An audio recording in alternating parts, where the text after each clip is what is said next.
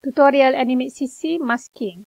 Masking adalah satu efek yang kita gunakan di mana satu objek boleh menutup objek yang lain. Ataupun satu objek boleh menutup teks, background, image dan sebagainya lah.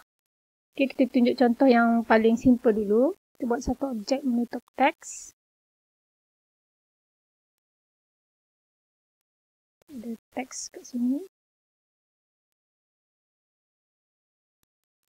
Dan kita insert frame. Kemudian kita buat satu lagi layer baru. Layer kedua ni kita nak buat satu objek yang akan menutup teks ni. Katakan kita buat circle. Okay, circle ni akan menutup teks. Akan bergeraklah di atas teks dan menutup teks welcome ni. Okay, untuk buat pergerakan motion twin kita perlu convert kepada simbol dulu. Convert to symbol. Okay, kemudian create motion twin.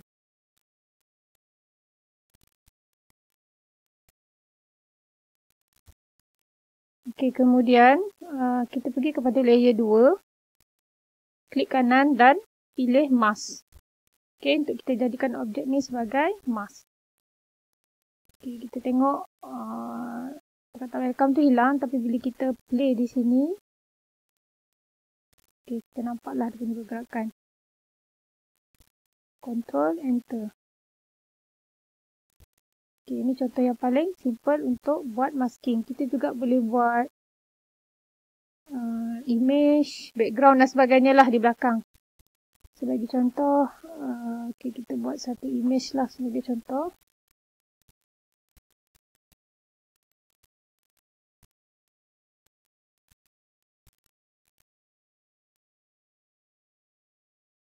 Okay, katakan kita nak import satu image.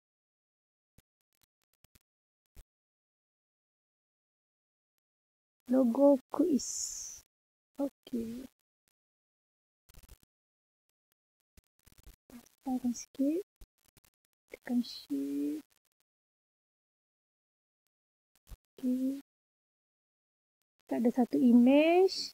Kita insert frame.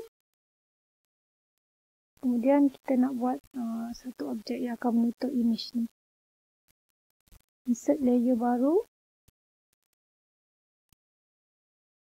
Untuk oval misalnya.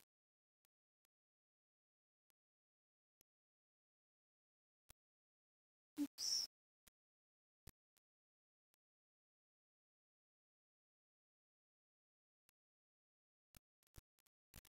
Okay, kita nak gerakkan. Kita convert ke symbol. Kemudian kita create motion twin. Okay. Kat sini kita besarkan sikit. Kita pergi kepada ni lah frame ke 5 misalnya. Ataupun ke 10 lah. Okay. Kita pergi ke frame ke 10. Kemudian kita nak besarkan circle ni. Besar sikit. Okay, kita pergi ke frame mana-mana lah kita pilih. Kita besarkan sikit lagi. Kita pergi lagi. Kita besarkan sikit lagi. Kita pergi lagi dekat frame. Seterusnya kita besarkan sikit lagi. Okay.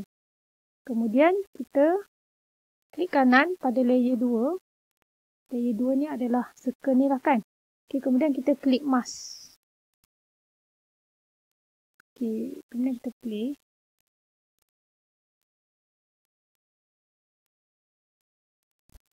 Okay, nampak tak? Kita boleh buat efek ni untuk teks, image dan sebagainya lah.